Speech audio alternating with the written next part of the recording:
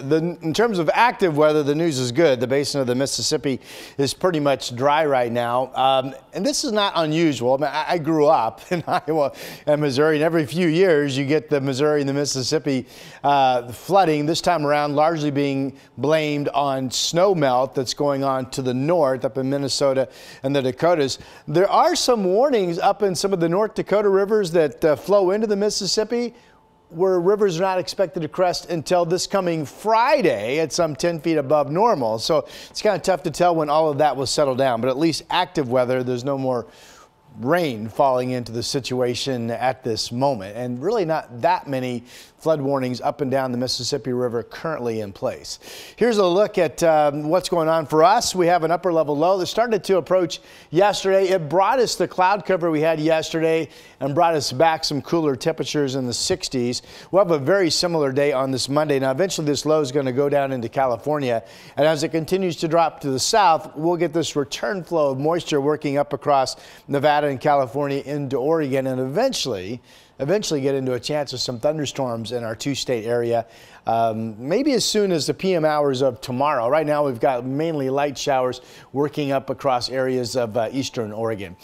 Could be some patchy drizzle out there right now, not showing up on radar. Otherwise, it's just overcast and dry. Current numbers: 46 Newport, holding at 50 in Salem. Kelso about the same, 54 degrees in Portland, low 50s out in the Dalles as well. All these low green specks on Futurecast would be just some traces of rain or some patchy drizzle, kind of like what we had yesterday. Now here we are at 6 p.m. This shows some rain coming up from the south, starting the channel along the Cascades. And did you see the bright colors? So that is some heavier showers potentially overnight tonight. This is after midnight at 1 a.m. migrating through the Portland area. Here we are tomorrow at noon. Pretty quiet. I think if I play this and get into winds, yeah, there's another shot Wednesday afternoon of what could be some thunderstorms. So again, this is going to be the pattern much of this week. Watching showers from the south coming up, rotating northward, bouncing off the Cascades with the threat of some stormy skies at times. For today, I don't think any stormy chance, just overcast like yesterday and some traces of moisture. Temperatures pretty much close to normal, or maybe slightly cooler than normal. Models give us low to mid 60s up and down the I-5 corridor today. There's at 5 p.m. it shows Kelso at 60, Salem 60. So these numbers will be a little bit cooler than what we ended up with yesterday. Chances of some moisture along the coast as well.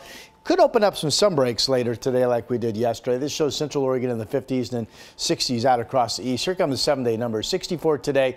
I think we'll start getting more of a sunshine mix starting tomorrow. That's why I have a 71, 75. And then cloudiness increases into Friday. And the next widespread shot of any rain with a cold front is tracking for Sunday with a high of only 56 degrees. We'll be back on the first day of May in just a moment.